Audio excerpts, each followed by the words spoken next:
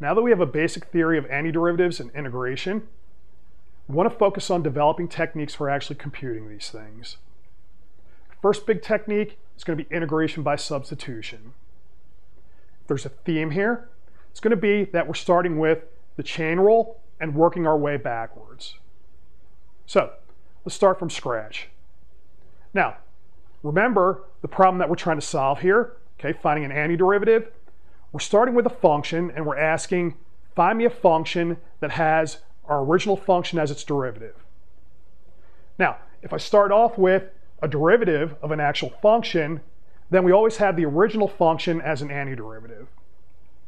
Okay, then to be an antiderivative just says, well, if I take capital F prime, that's equal to capital F prime. Not a lot of content there. We can rewrite that in integral form as the indefinite integral capital F prime dx equals capital F plus a constant. So this is what I want to focus on. Now, for integration by substitution, we're going to want capital F to be equal to a composition of two functions, which I'll call little f composed with g of x. So I'm going to need the derivative of capital F. So to take the derivative of this composition, we use the chain rule. Okay, the way that works, we're going to take derivative of the outside, solve f prime evaluated at g of x, times the inside g prime of x. Now, if we take these two items, put them back into our first equation, we get this identity here. If I take the indefinite integral of f prime on g of x times g prime of x dx, we get back f on g of x plus a constant. Now, if you note, if we were to actually use, okay, this business of working backwards from the chain rule, using just this identity, it's a little bit forbidding because we have to identify two derivatives right off the bat. So the technique we're going to use is called integration by substitution. The idea is going to be you just cut back on your work by focusing on the inside function. So your first pass at an integral that might use integration by substitution, you have to identify a composition somewhere in the integrand. And then your first step is you want to figure out what the inside function is. Let's go through our checklist for integration by substitution, and then we'll look at some examples. Now, our first step, we have to ask, is our integral a candidate for integration by substitution? To see that, I have to identify a composition somewhere in my integrand. If I can do that, then we're going to target the inside function. We'll call it g of x. For my next step, we're going to set u equal to g of x. Then we'll take the derivative of both sides with respect to x. So for g of x, that's going to go to g prime of x. For u, we're going to use Leibniz notation. That'll go to du over dx. Then I want to isolate the dx, so I push it to the other side, and I divide both sides by g prime of x. So this is going to give me an expression for dx. Now, we do our substitution. So where I have g of x, I put a u, and then for dx, I'm going to put this expression here. If I'm able to get my integral entirely in terms of u, I'm going to take, okay, our indefinite integral with respect to u. That's going to give me a function of u, and then we'll replace the u with a g of x. And then that gets us to our answer. Of course, when I get my answer, we always check our work by taking the derivative, see if what comes out matches our original integrand. Now, if when I do the substitution, if there are x terms in the integrand, we're going to need either more work or another technique. First example, we have the indefinite integral of x times x squared plus 1 cubed dx.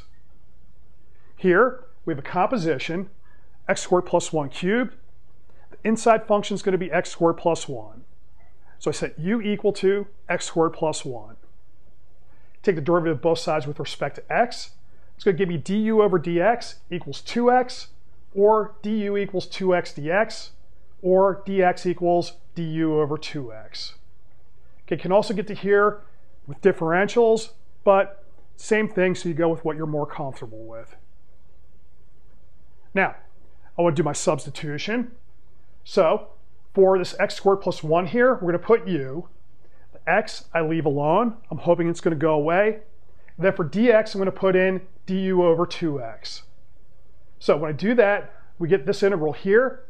Okay, note the x's are going to go away. I could pull the 2 out in front as a 1/2, and what's left over is entirely in terms of u. So now I'm taking the indefinite integral of u cubed du, and we know how to do that. Antiderivative is going to be, okay, you add 1 to the exponent, flip it over, so I'll have 1/4 u to the 4th. We have that 1/2 out in front, and then we add a constant. Now, that's not our answer because our original question's in terms of x. So to get our answer in terms of x, we just replace u with x squared plus 1. And then I get 1/8 x squared plus 1 to the 4th power plus a constant, and that's my answer. Now, of course, we check that. So I'm going to take the derivative here. What's going to come out? Well, using the chain rule, the 4 comes down. Okay, we're going to take that 4 turned into a 3. Then we take the inside. We're going to take the derivative of the inside. It's going to give me a 2x. And so you'll note what happens. Okay, over here, the 4 and the 2 cancel with the 8. And then I'm left with x times x squared plus 1 cubed. And that's my integrand. So our work checks out. Okay, let's try another one with a trig function. So how about indefinite integral of x to the 6th cosine of 2x to the 7th dx. Target the inside. It's going to be 2x to the 7th power. So I set that equal to u. I take the derivative. So I'll have du over dx equals, okay, here we're going to have 7 comes down, take 1 off the exponent. So I'll get a 14x to the 6th. Then I move the dx to the other side. Okay, moving this term to this side gives me dx equals du over 14x to the 6th. We substitute. So I'm going to put a u in for 2x to the 7th in the cosine. The x to the 6th I leave alone. I'm hoping it goes away. And then for the dx, we put du over 14x to the 6th. So like that. Now, note the 1 over 14 we can pull out. The x to the 6th go away. I'm left with cosine of u du. So here, everything's in terms of u. So we go about our business as usual. Now, for the cosine, remember if I take derivative cosine, I get a minus sign. So our trick says for the antiderivative, you go in the other direction. So it's going to be plus sine of u. So antiderivative here, I have 1 over 14 sine of u, and then we add a constant. Okay, again, original question is not asking for an answer in u, it's asking for an answer in x. So I get rid of the u by putting in our 2x to the 7th. So we get our answer here. Of course, we check our work. So I take the derivative, expecting to use the chain rule. So what happens?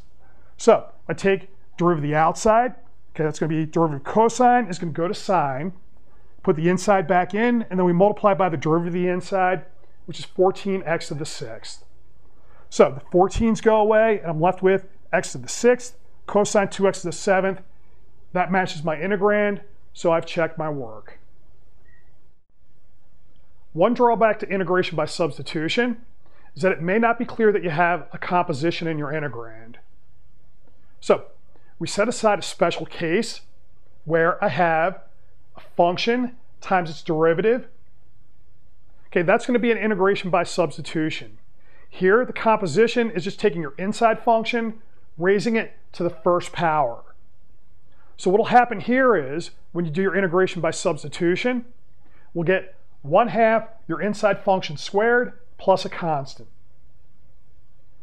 Okay, let's see how this works with an example. And then this example is going to remind us of something that we'll need to see over and over and over again. All right, so for example, we're going to do indefinite integral sine of x times cosine x dx.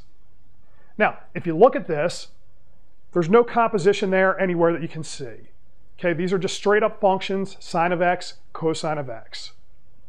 So the idea is, I notice that cosine of x is the derivative of sine of x. So if I think of this as sine of x to the 1st power, then my inside function is going to be sine. So I'm going to let u be equal to sine. Du Okay, we take derivative of both sides with respect to x. We have du over dx equals, okay, derivative of sine, which is cosine of x. Move the dx to the other side. Now here I don't need to solve for the dx because if you note, I could just lift this whole piece out here. Okay, it's right there. And just stick du in for this item here. Then, if I put in u for sine of x, I'm left with u times du. Okay, that u is really u to the first power.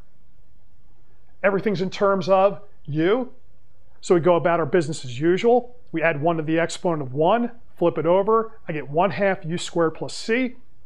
Then we put our sine of x in for u, so I get 1/2 sine of x squared, okay, plus a constant. Let's take a look at this from another point of view. So, in this case, what I'm going to do is, I have sine of x, cosine of x. I have a trig identity, okay, sine of 2x equals 2 times cosine x sine x. So, instead of doing it the way we did before, let's go with, okay, I can move the 2 to the other side. I have indefinite integral of 1/2 sine of 2x dx. Again, it's integration by substitution. Here, the inside function is going to be 2x. So I let u be equal to 2x. I get du equals 2 dx. And then I have dx equals du over 2. We substitute. So we have the half on the inside coming to the outside. I have sine of u. Then we have du over 2. So if I pull the 2 out, I'll have a 1/4. Okay, if I want antiderivative of sine of u, I could use minus cosine of u. Okay, derivative of sine is cosine. So it's picking up a plus sign. So if I go in the other direction, taking the antiderivative, I pick up a minus sign. So I have minus 1/4 cosine of u plus a constant. We substitute back in our 2x. I get minus 1/4 cosine of 2x plus a constant. Then you'll note our answer here looks nothing like our answer over here. So this is a thing that we need to be reminded about often. Now, just because these don't look alike doesn't mean one of these is incorrect. The trick here is, if you get 2 different answers for your indefinite integral, they're allowed to be off by a constant. So we want to try to find the constant that links this answer to this answer. So let's take a look at the cosine of 2x. I have an identity for that. Cosine of 2x is equal to 1 minus 2 times sine squared of x. Okay, that's my double angle formula. If I multiply both sides by minus 1/4, what happens? Well, we'll get a minus 1/4 cosine of 2x equals minus a 1/4, and then I'll have a 1/2 sine squared of x, and then you note our 1/2 sine squared of x shows up over here. So these 2 answers are indeed off by a constant. For our final example, we're going to have a situation where after we substitute, we're still going to have x terms in our integrand. So this will be the first step for how we repair that. So we'll have the indefinite integral of x times 1 plus x squared dx. So here we have our composition 1 plus x squared. The inside is 1 plus x, so set it equal to u. Take the derivative of both sides with respect to x, then I'll get du equals dx. Substitute in, so I'll have a u squared and a du, and then you note x does not go away. So how do we fix this? Well, if you note, there's a way to write x in terms of u. So that's going to be our first step. We go back to the equation we used to substitute, see if there's something that we can work with there. So here I'll have the x is equal to u minus 1. So I'm also going to substitute that in. So we're going to have the indefinite integral of u minus 1 times u squared du. Here everything's in terms of u, so we can go about our business as usual. Okay, my first step is going to be to multiply through. So I'll have indefinite integral of u cubed minus u squared du. Then this is just our power rule. Add 1 to the exponent, flip over. So for an antiderivative, we're going to have 1/4 u to the 4th minus 1/3 u cubed, and then we add a constant. Substitute x plus 1 back in for u. My answer is going to be 1/4 x plus 1 to the 4th minus 1/3 x plus 1 cubed plus a constant. Of course, we want to check our work. So I take the derivative of our answer. Okay, here it's going to be two chain rules. So the 4 comes down, take 1 off the exponent. Here, the 3 comes down, take 1 off the exponent. For derivative of the insides, they're both 1, so we don't need to add anything else there. Then I have this term. We'll note I could factor an x plus 1 squared out of both of these, leaving me with an x plus 1 minus 1. That collapses to an x, and then I'm left with x times x plus 1 squared. That matches my integrand over here. So our work checks out.